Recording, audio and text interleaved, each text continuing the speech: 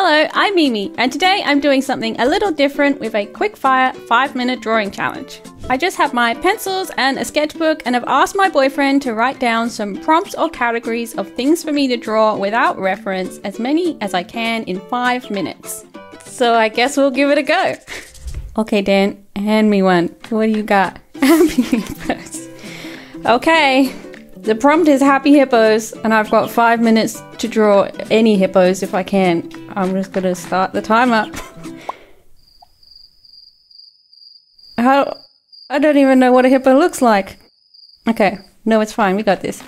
Hippo has a big sort of a snoot.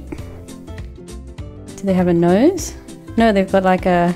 This is gonna be disastrous, I can already tell. This hippo is gonna be more like a cow, I think.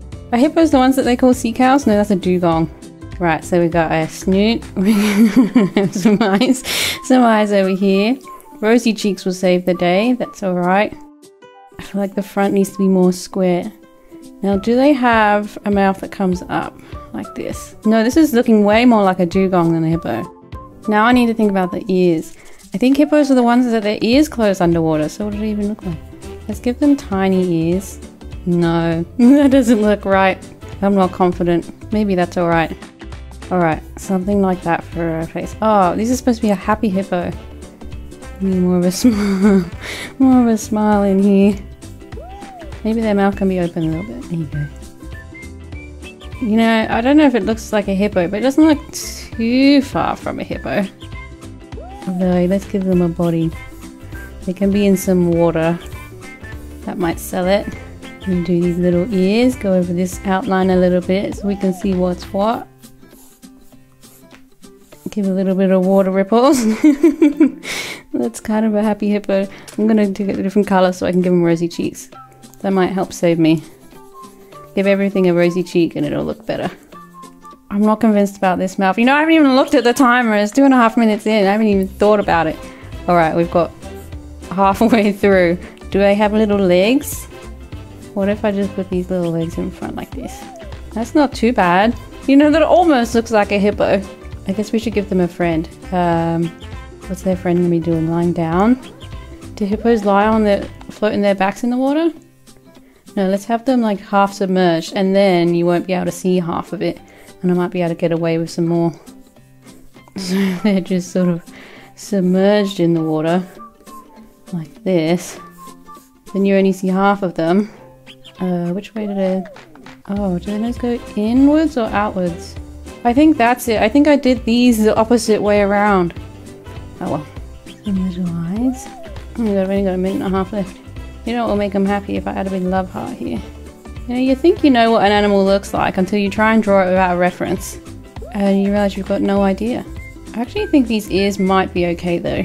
At first I thought they were totally not how a hippo ear goes. But I think it's better than the nose. Oh dear. This mouth's getting worse and worse. Well, we'll roll with that.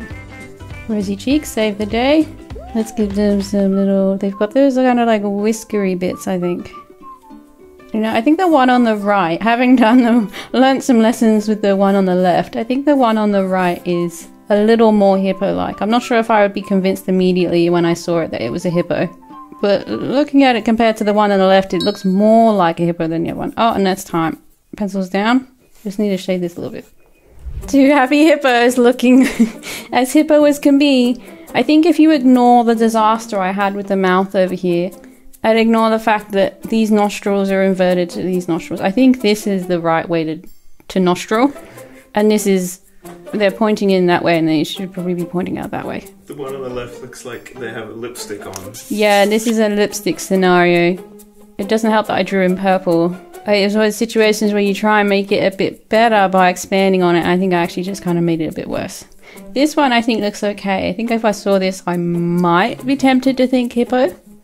Slightly happy with his little smiley face. Do you want to see what hippos actually look like? Oh, go on. What did they... Oh, they've got way bigger ears than I thought they did. I must be thinking of a dugong still. I think this whole time I was getting closer to dugongs than I was to hippos. Oh, yeah, okay, so their nose is like this one. This one's not too far off. This one's quite far off. That's not a hippo. This could be a hippo. Well, there you have it. Happy hippos in 5 minutes without reference. Lessons were learned. Now I know what a hippo looks like and what not to do next time. Okay, Dan, give me a mystery prompt. I'm a bit scared now. Wind through hair. Okay, I got this one. I feel confident. I'm gonna spend 5 minutes. Wind through hair. Okay, that means I need a person to begin with. Unless maybe the hair's not from a person, maybe it's from an animal. It's gonna be a person. At least this is something I draw sometimes with my characters. Is like really over the top windy hair. Sort of like in commercials when they're like all windswept and it doesn't make any sense. Okay, that's the base of hair. Wind through hair. Do we make them pretty and like Disney wind through hair? You know how their hair always blows in the wind really beautifully? Or do I make it crazy? Let's go really big hair like this. But if the wind's going that way, then this hair's probably coming over like this. Probably got some coming across the face. Mind you, when I've got wind going through my hair, it's normally just all in front. I feel like I need Pocahontas vibes, you know, she's always standing in a really beautiful windy spot and her hair is just like perfect in the wind. I want that. Although I'm not sure if it's quite there. Oh, it's not too bad. It's a little bit Pocahontas. I guess my person needs a face. You know what though? This strand of hair is probably right in the way. Oh, that's okay. I never look this graceful with wind in my hair. Do some rosy cheeks. Essential. Just over halfway. Okay, I need to like fill in some of this hair. It's kind of like a big block to just color in, and I need the coloring to have some movement to it. But do I have time? I normally draw this digitally, so I'll have loads of layers, but I don't have time for that. It's a little bit scruffy. What can you do? Must not color in the ear. A few flyaways, a few wispy bits, maybe a few that go over here. Do you ever draw something and just like immediately regret it and know that it was better before? That's what this is. What's she got on? Maybe she's got like a jumper on. Pretty windy. 1 minute left. These little arms. Look at me, I've got time to draw a pattern on the jumper. I'm doing well. Whoops, that's fine. Draw like this. Stripes. You know, I'm pretty happy with that. I got 37 seconds spare and I feel like I wouldn't be ashamed to stop now. But I will colour in this hair some more because it's very light. Bit of shadow, colour in between the lines, colour in a bit of that, darken this a bit. I'm not sure about this blobby bit of hair here. Oh well. Look at that! Wind through hair. I'm not too bothered about that. I think that worked out pretty well. But to be fair though, I do draw this sort of thing semi-frequently, which helps a lot to not have a reference. If I had never drawn hair like that before, it would have been quite a different scenario. There you go, girl with wind in her hair in 5 minutes. Not too bad. Okay, Dan has some prompts for me that I have never seen before and he's gonna pass me one and I'm gonna draw it in 5 minutes. Sloths! Oh lord, I've never drawn a sloth. I've never drawn a sloth. Okay, let's go, 5 minutes. Sloths are like bears, but they're not bears, which is really important. That's gonna be the difficult thing. Tell you what, you know what's gonna sell it as a sloth? If it's hanging off a branch. That's how we're gonna redeem ourselves here. With a sloth, it's gonna have to be a tree. Otherwise, it's gonna look like a koala or something if I don't put it on this, hanging off this tree. Right, sloth. They're like a hammock shape, right? Something like this. But what's happening? Is it the sloth's feet hanging on? Like little claws? Let's go with that. Little claws hanging on, which means this is a leg. Do their legs are they like a joint, like a dog's leg? Or are they just, ooh, I don't know. I'm suddenly less confident about how to draw a sloth. Here's another question. Do sloths have tails?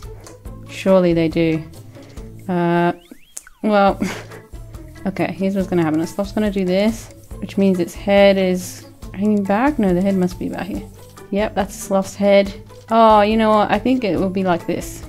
I can work with that. I'm not confident, but I feel like it could be sort of like this, which means we don't need that bit. But then, what is their neck doing? And are they big tummied? I actually don't know what a sloth looks like. This would be a lot easier if I did have a reference for a sloth. I feel like sloths are probably quite simple to draw as well. I just don't know what the anatomy of them looks like. I've got no idea what to... Look, they're gonna hang on to this. Oh, I've only got 2 minutes left. Alright, sloth on the background. He's a little round in the stomach. I'm just gonna do this. Let's give him a bit of like a fur effect. That might save us. Ooh, maybe not. That might have been a mistake. Head. Do sloths have ears? Like fluffy ears? Let's give them little ears, because I feel like they must have some kind of ear. They've got like a really wide eyes, don't they? Oh, halfway. Okay. Ooh. I have a feeling my sloth's going to end up looking like a cat. Do they have like a nose? Oh. What do their faces look like?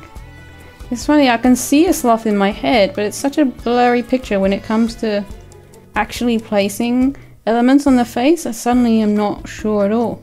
They've always got a bit of a confused look on their face. Oh, that's sad. Oh no, now we've got a sad sloth. This is not going to plan. I think their face looks too much like a cat. I definitely need a reference to draw a sloth. Oh dear. You know what, I'm just gonna have to... I've already committed to what this sloth looks like. So we're just gonna kind of colour it in a little bit. Give a bit of shading down the bottom, on the back legs. You know, this sloth does not... I'm not sold. If I saw a picture of this in a magazine, I would not immediately think sloth. You know what, we'll just give them some fur. A little furry tummy. That says sloth. I'm just not sure what they're... I'm really confused now about their faces. Maybe they've got little round noses. Maybe they don't really have ears that show up at all. I think this one's not going to be classed as a success at all. Oh, I've only got 42 seconds. I can't redeem this sloth. What if I put a little love heart here? Maybe no one will notice. Maybe it'll detract enough from the sloth that no one will. Maybe I'll need a few more love hearts then, because this has not gone to plan.